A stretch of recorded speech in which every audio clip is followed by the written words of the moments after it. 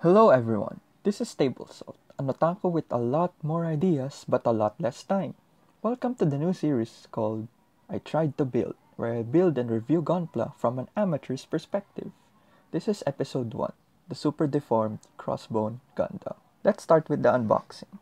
I'd like to go to the bottom first to get to the manual first.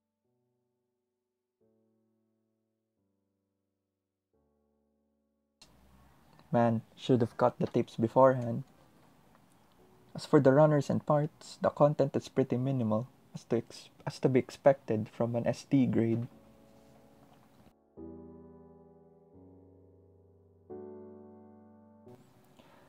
This is actually my first time, well technically my second time building an SD grade. The first one I built was a bootleg 00 Gundam my cousin got from his birthday. The reason why I kinda don't count that as my first experience since the building experience of that to this is vastly different. This is actually a cross silhouette SD, meaning this kit is compatible with the new CS frame. What the CS frame does is essentially improves the articulation/range of motion of the model. Unfortunately though, I don't have this as I am broke and I don't want to spend 500 pesos more on this kind of kit. Now onto the building experience. It's really basic compared to a high grade. The limbs are made out of like 4 or 5 parts and can only move at certain angles. Though surprisingly, this kit does not have a huge sticker sheet. From what I've seen on reviews of other SD kits, they have a really huge sticker sheet to compensate for the lack of colored parts.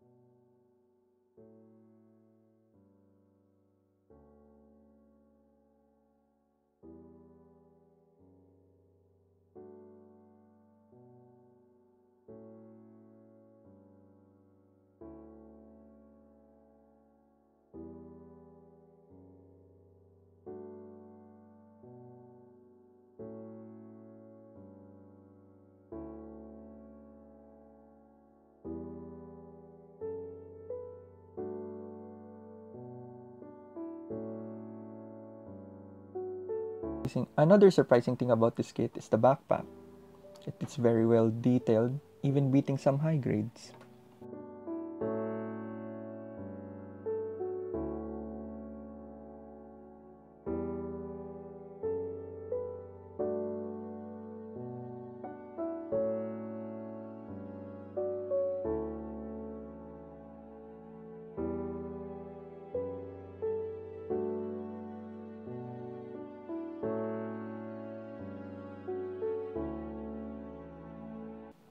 Alright, now time for the review portion. For the looks, I'm honestly impressed by how much detail was put into the design. I expect there would be minimal detail in these kinds of kits since they are the deformed version of their respective high-grade or master-grade counterparts. The color accuracy is passable. There are some inaccuracies, but you can fix some of them using the provided stickers.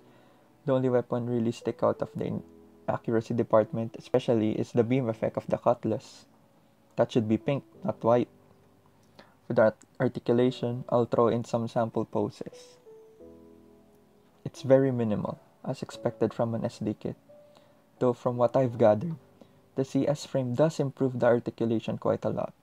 Ashamed I don't have it. With those factors in, I'm giving this kit a solid 7/10. It was definitely a big surprise from a small package.